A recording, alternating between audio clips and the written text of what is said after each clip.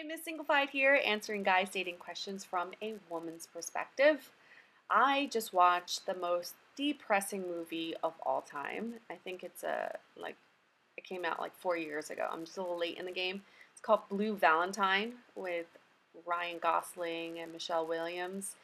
If if you haven't seen it, let me just tell you this. I'm going to warn you. If you're still optimistic about love and relationships and marriage, don't watch it. But if you're like a Debbie Downer, yeah, you should watch it over and over again.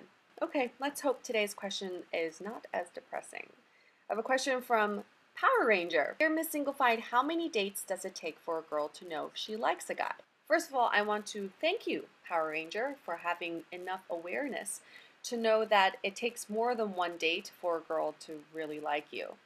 I think some guys think that if the first date goes really well and it's super awesome, she's like all yours. Unfortunately, that's not always the reality because our thought process is a little bit more complicated. So to answer your question, from the research that I've read and from personal experience, it takes 3 dates for a girl to know if she likes you or not. After the first date, she'll know if she can get along with you. After the second date, she'll know if she can introduce you to her friends. And after the third date, she'll know if she can take you back to her parents. Yeah, maybe our thought process is a little bit expedited, but you have to think about this.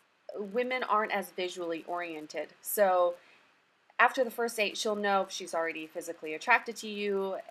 Maybe she's not even physically attracted to you, but maybe something about your personality makes you more physically attractive to her. But her overall attraction to you relies on so many other factors that it would take her 3 dates to evaluate some of the main factors. All right, Power Ranger, you've been singlified. Pound it.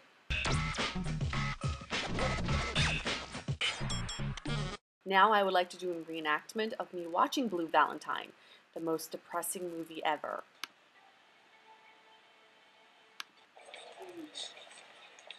Why is he?